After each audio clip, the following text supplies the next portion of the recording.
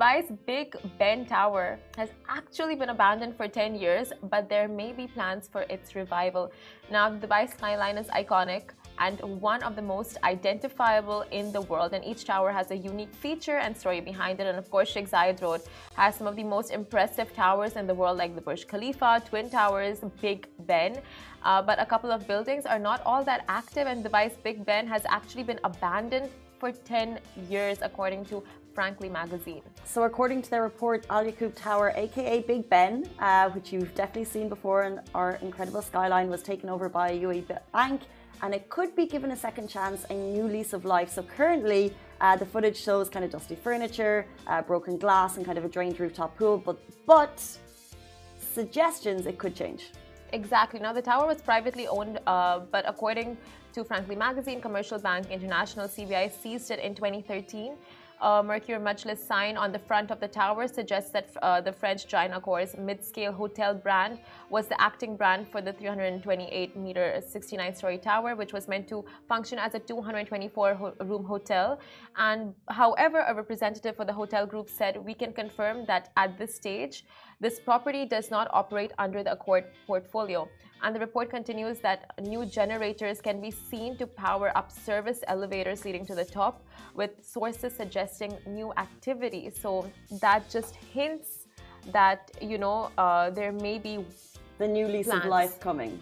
Exactly. That is insane. Like, I never actually, it was always in my mind somewhere that this is such a beautiful tower. I've never really seen it light up. And it's like, it's just there. There's no clock. Like, why have they left that space of a clock empty?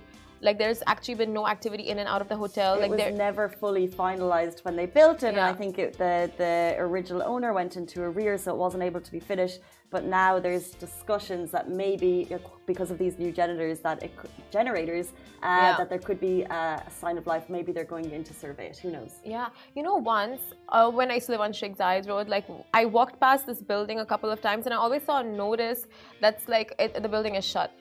I assumed it was because of COVID, because I was only in that area during COVID, and it was like that was the assumption. But now it's like clear that it's been abandoned for 10 years, and it's just so interesting. No one's really tried to go inside. Oh, well, I believe it was don't try this at home, but I think people were scaling the building a little bit in the last couple of years. So okay.